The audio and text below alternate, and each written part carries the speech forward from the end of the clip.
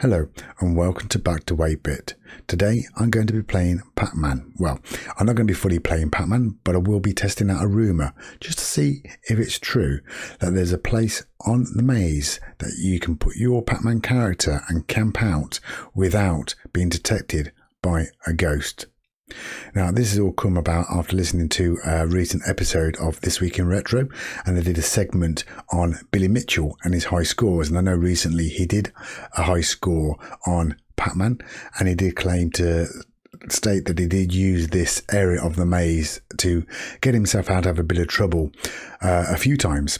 So it'd be interested to see if this actually works on my version of Pac-Man using the MiSTer FPGA.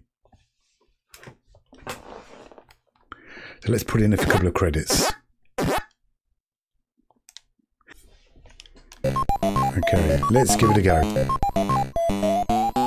Now, it only works as well if all those four ghosts are outside that central box. So they've all got to be out in the maze for this to work, otherwise a ghost will come and find you. So there's still one in there, so we can't go to it yet.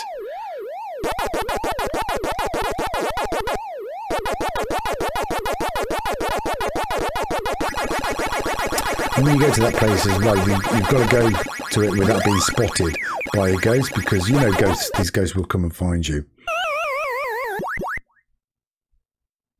Okay, let's find it now.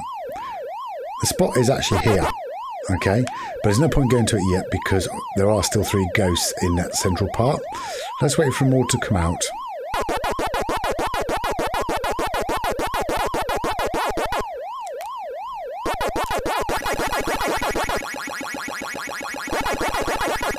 Okay, it's there. Now, no ghost spotted me go there. All four ghosts are outside that box. They shouldn't be able to find me now.